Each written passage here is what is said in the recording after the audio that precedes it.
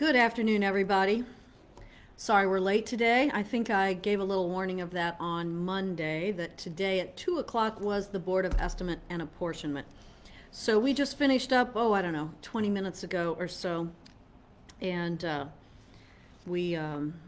here we are, live with Lyda. We're going to talk about a couple of things today. Of course, we're going to talk about COVID.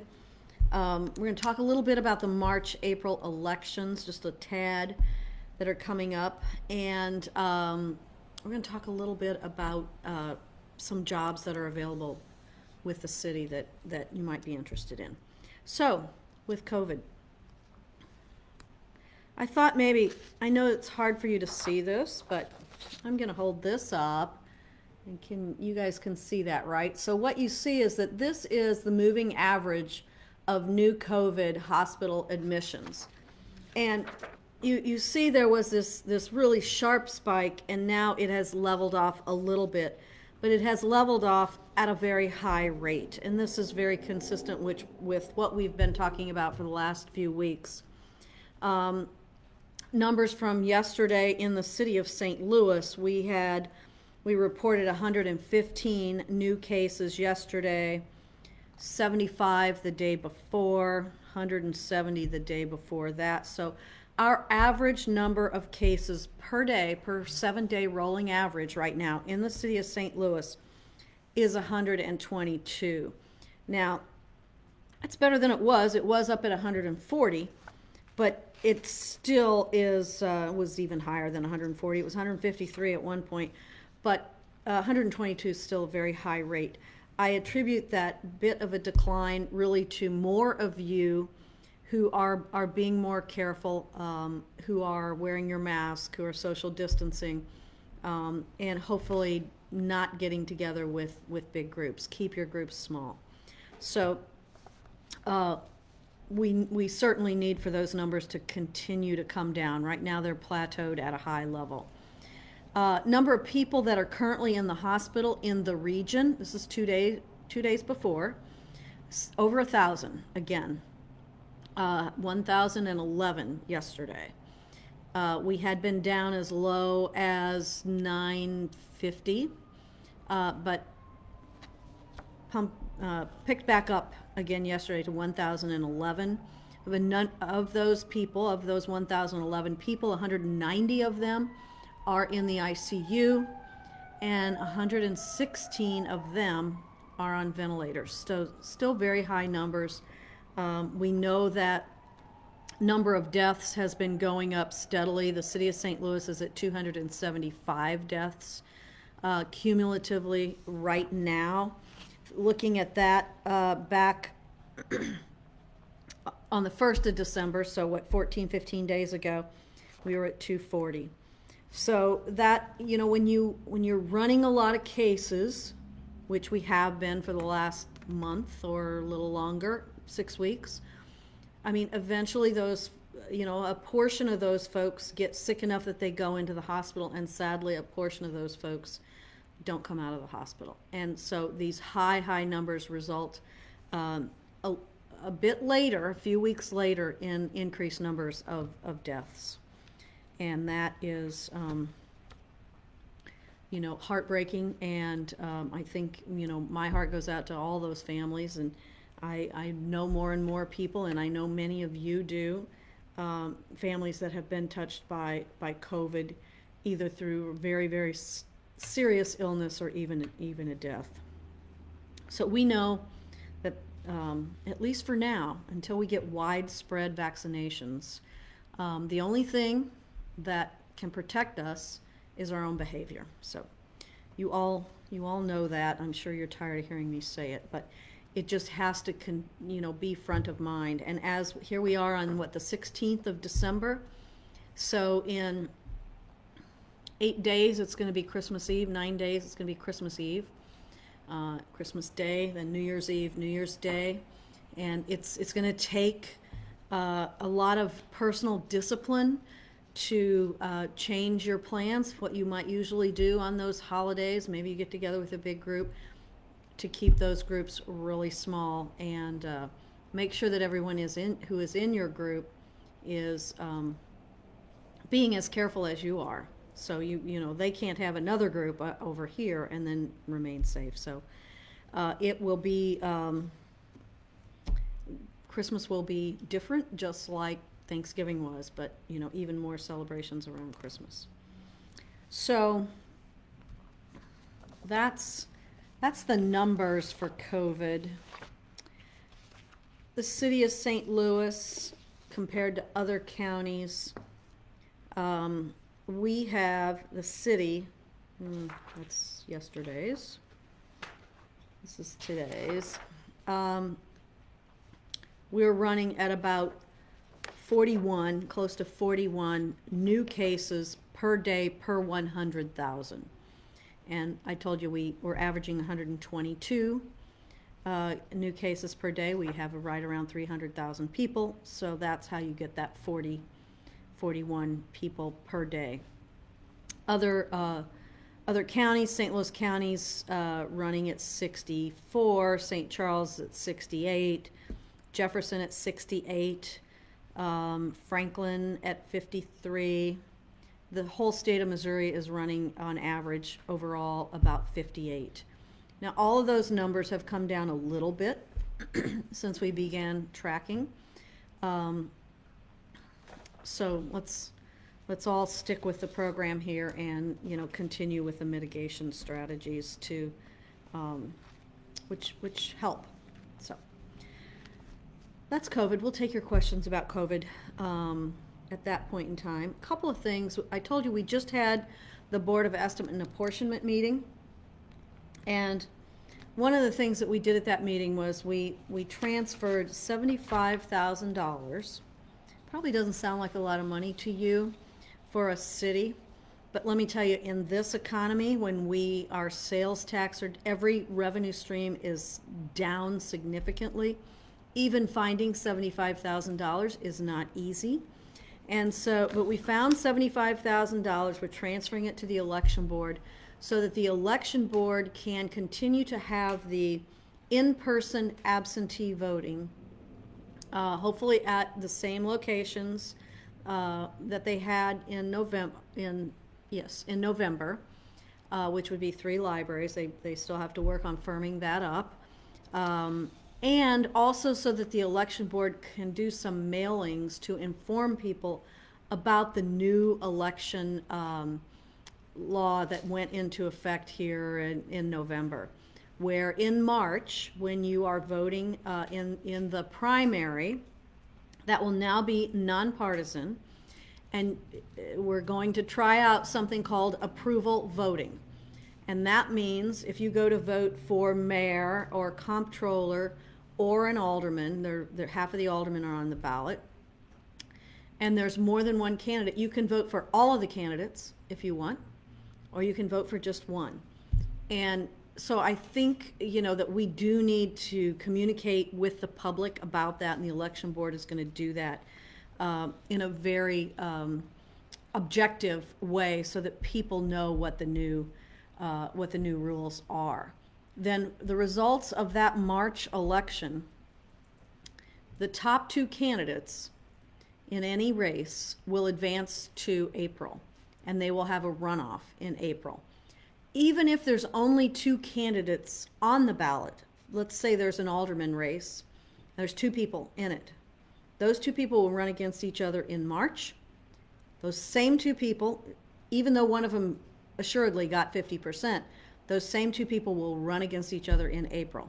So it's a bit of a do-over in that case. In other cases where you have multiple candidates, right now there are 3 candidates for mayor. 2 of those candidates will advance in April. 1 of them will not. So the election board,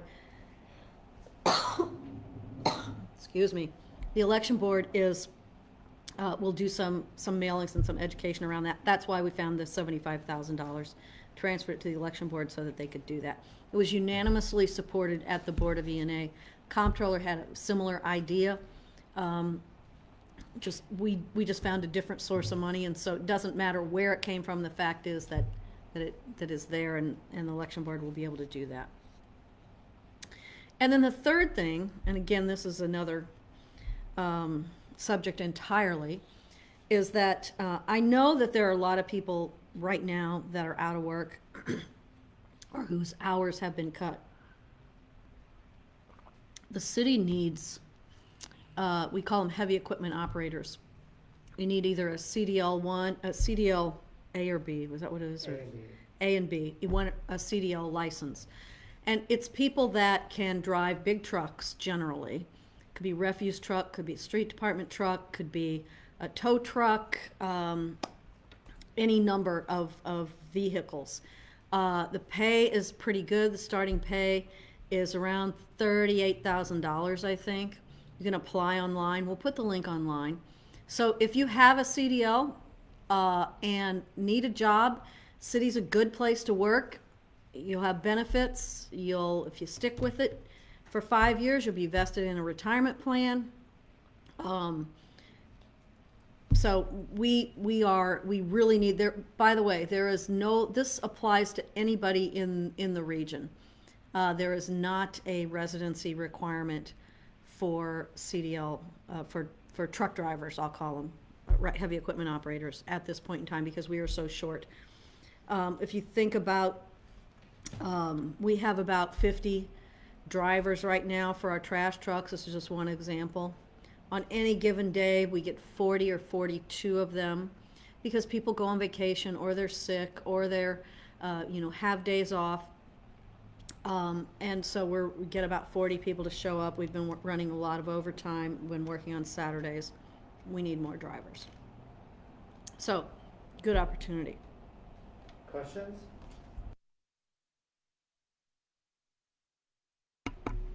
You guys are choking me up today. So we have a couple of COVID questions and vaccine questions today, Mayor. So Greg is watching, and maybe he's referring to the chart you showed, but had a question about the graph suggesting, did we not have as bad of a Thanksgiving as was previously projected? Well, I think it might be fair to say it hasn't been as bad as we feared. Still wasn't good, but not as bad as we feared.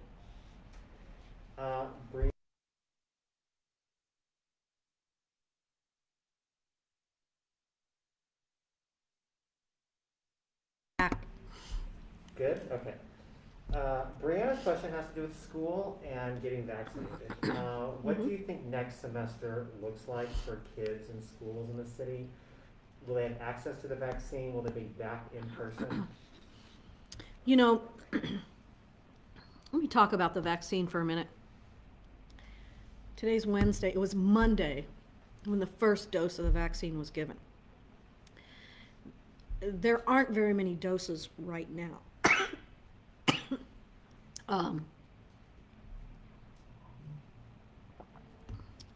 And since Monday, many people have emailed me, Facebook messaged me, tweeted at me, saying, "Where's my shot?"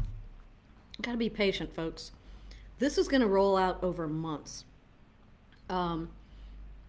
If you are not, healthcare workers are getting the vaccination first.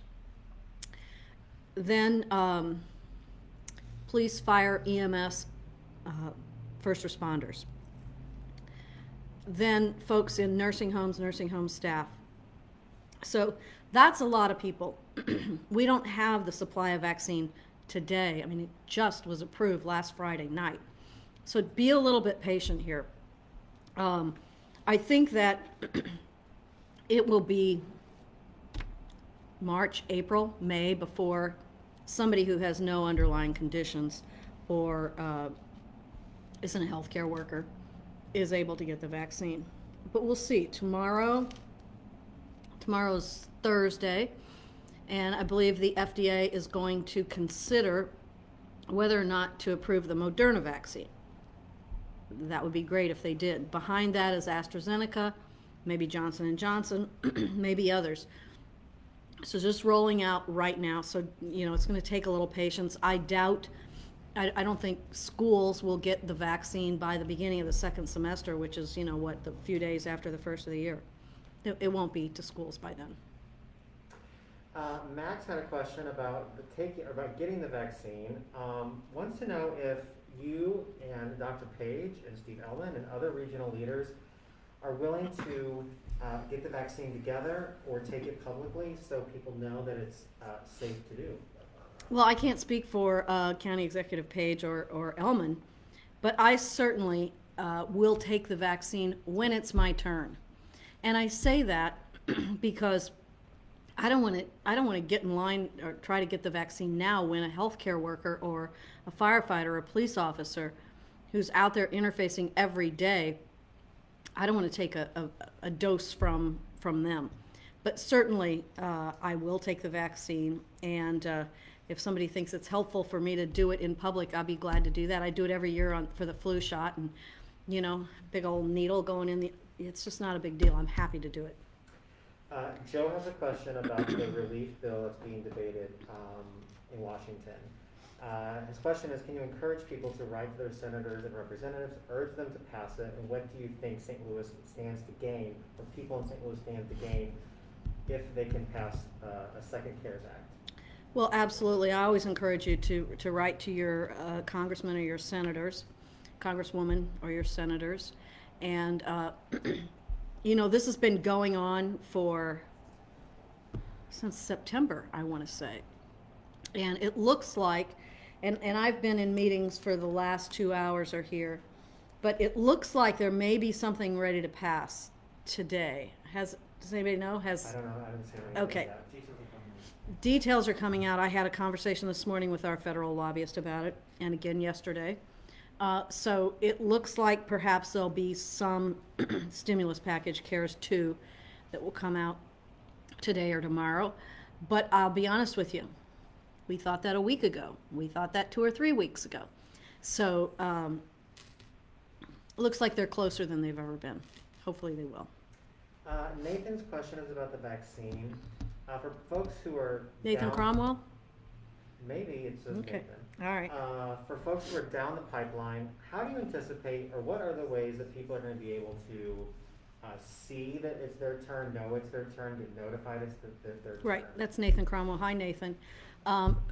So, you know, as we get more supply, it'll be communicated obviously through social media, but also through regular newspaper, through TV broadcast, through radio broadcast. I was on a call yesterday where, you know, everybody was talking about, and don't forget about just paper, you know, flyers and that sort of thing. So, you know, stay tuned. It's still a little while, it's still a little ways away, but there'll be plenty. I don't think you'll miss it because we're all trying as hard as possible to communicate over multiple media streams to make sure that people know. A few more questions there. Chuck's question is, what guidelines that we've implemented do you think are helping the most, and what more do you think local and state leaders could do to stop the spread? Well, clearly the mask mandate is the mask mandate and social distancing are the two most important and most effective things. Now, and of course, you got to wash your hands. You got to keep your group small.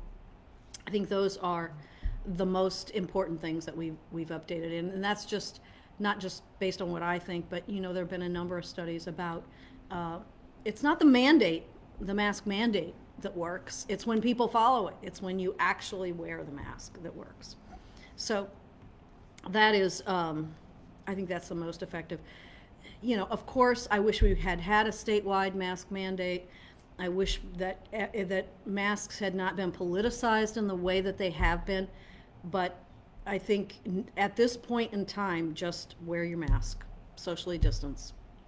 So 2 more questions. Adam's question, somewhat related to COVID, wants to know if, with all the talk of the vaccine, do you have an update on conventions and trade shows returning to the city? Do you think March is a realistic time frame? I don't know if March, if it, you know, I don't know what the numbers will be in March. First of all, that's 3 months away. If you would ask me 3 months ago where we'd be today, I mean, we just don't have a crystal ball. I think the answer to that is maybe, but not necessarily. Got to see what the numbers are. We've we've put out some metrics that, before you can have big events. You probably also saw that Major League Baseball, I think, has delayed their start.